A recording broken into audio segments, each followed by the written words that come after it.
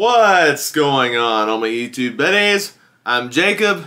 At the time of this video, I'm currently on a brief hiatus break on my channel after my 31 Days of Christmas series, but I wanted to share my thoughts real quick on the Disney Plus show Hawkeye, which just recently wrapped up in the last week.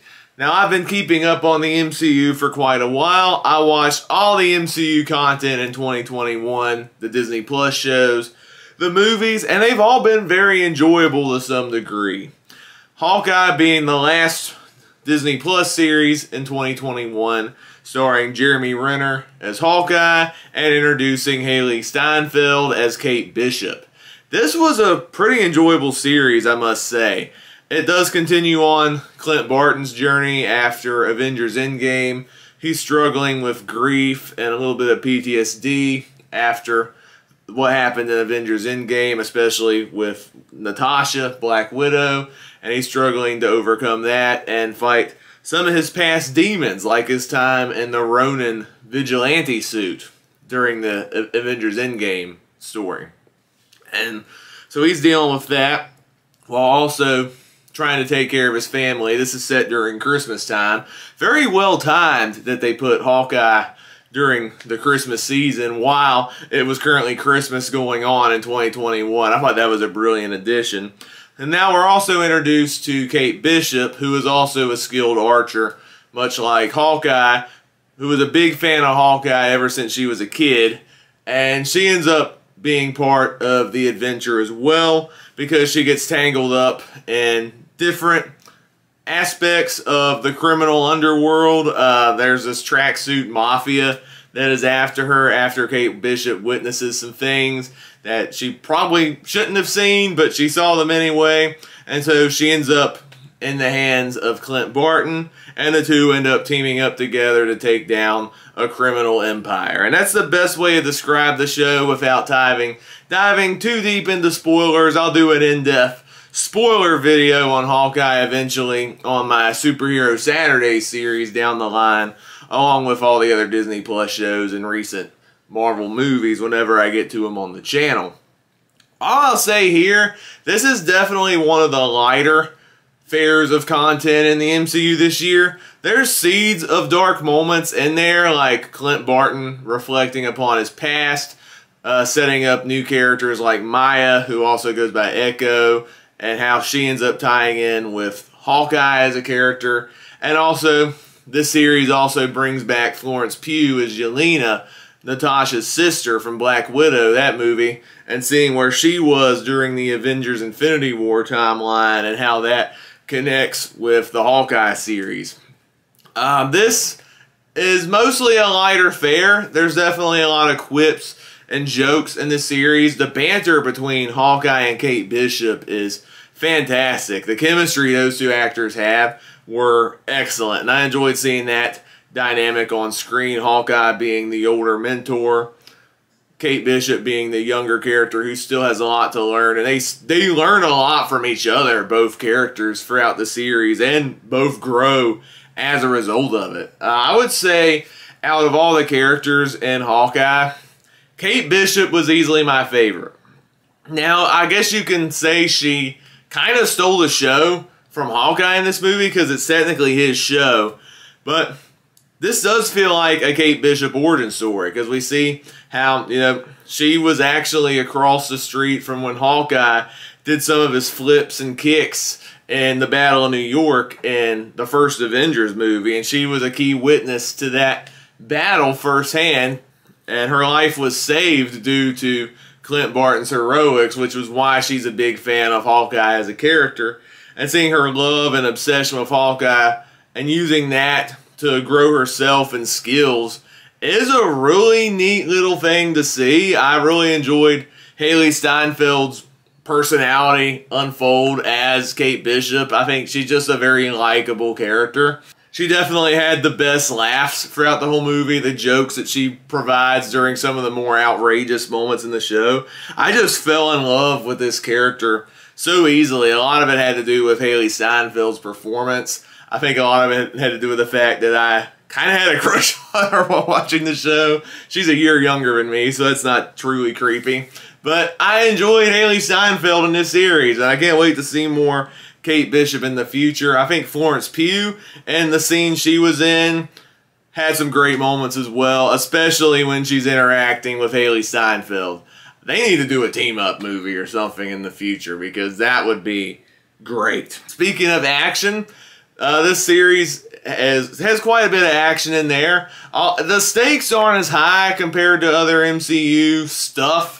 This is more of a personal story with Hawkeye and then adding Kate Bishop into the mix. And the action definitely doesn't have the high stakes and world-ending stakes that like the Avengers movies had and stuff like that. But I did enjoy seeing the underground street-level action in this series. There was definitely a lot of cool sequences. There's this chase sequence in episode 3, especially, that had a lot of energy to it, where they were playing around and making fun of Hawkeye having trick arrows. I thought that sequence was insanely fun. The finale had a great little action scene which embraced the ridiculousness of the trick arrows even more, which I highly enjoyed. But there's still some raw, gritty action in there as well at times, especially dealing with Hawkeye, the fact that he's still trying to move on from the Ronin character. But there's a character named Maya who is struggling to overcome that as well because of the stuff Ronin did during the dark days of his past. And so there's a definitely interesting dynamic in there as well. Now, I will say my big problem with Hawkeye series is I feel like they set up too many characters in this series, that it was hard juggling all these characters in the series. Yes, you got Hawkeye. Yes, you got Kate Bishop. They set up Yelena in this series, and I enjoyed seeing that and where that paid off. Maya, I think, started out really interesting. Like, I loved her backstory, and I'm excited to see the Echo series, don't get me wrong, and learning more about her character, her family history. She has a interesting little uncle in this series. I'm not going to dive too deep into that just yet, because that's a pretty big spoiler. But I feel like Maya got less and less interesting as the character went along, and by the end of it, like whenever like some serious stuff happened related to her character and what she was feeling, I just didn't really feel it, because there were just too much character stuff they had to do in this series, and it just felt like obligatory expository setup for her own show. I'm sure I'll like the character more when we get to the Echo series on Disney Plus. And I'm excited to see where that goes. But as of now, Maya's just okay to me. There's also these characters called the LARPers, live action role players, who end up, that's kind of like a running gag subplot in the series. And it was amusing the first time, but the more those characters showed up as the series went on, I'm like, okay, this is getting old and annoying fast. I can live without these characters. Not the worst characters in the MCU, but they do kind of take away from the whole, I guess, groundedness of the story. Even though there are some ridiculous aspects in the series, that is a lot of fun. I do like the lighter flair that Hawkeye does have, don't get me wrong, but those additional characters didn't really do it for me. The second episode was definitely my least favorite, because we spent a good 20 minutes of the episode dealing with Hawkeye pretending to be in part of this LARP group just so he can get his suit back. And I'm like, really? They're stretching this out a bit too thin, I must say. Overall, Hawkeye is a really entertaining show. It's not my favorite of the Disney Plus shows. I think personally, I prefer Loki, What If, and The Falcon and the Winter Soldier over Hawkeye. But I did like it a little better than WandaVision. WandaVision is a show where I really dug it when it came out, but the more I thought about it, there's been some underwhelming aspects about the show that kind of dipped in quality a bit for me. But I think Hawkeye is better than WandaVision personally. I especially love the show, especially for the character dynamics between Hawkeye and Kate Bishop. That aspect alone makes the show worth watching. It does have some cool action in there. It did have a cool villain at the end. Again, I can't dive too deep into that, and I enjoyed seeing that character on screen. There's definitely some extended series on another streaming service that Marvel was involved in I'll have to check out. I guess that's the best way to say without the spoilers.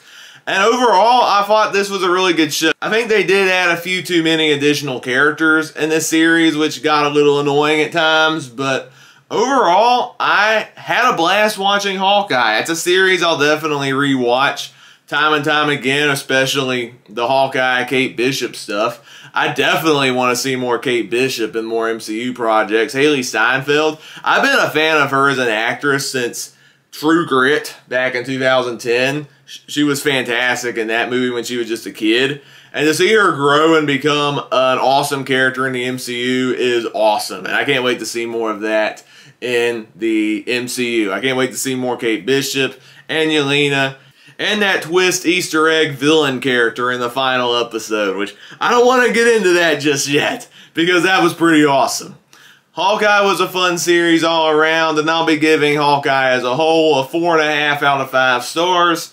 And on the 100-point scale, it's getting an 86 out of 100. So I hope you enjoyed my brief thoughts on Hawkeye. Let me know down in the comments below, would you follow the series? Did you love it? Did you hate it? Were you mixed on it? But whatever your thoughts are, please be civil and respectful of others. If you enjoyed this video, please give it a thumbs up. Click the subscribe button to see more content and the notification bell next to it so you can be notified of future videos. If this is your first video, I usually do movie reviews, TV reviews, ranking videos, and other fun stuff along the way. Hope y'all have, wait a minute, I have some more videos planned for you soon.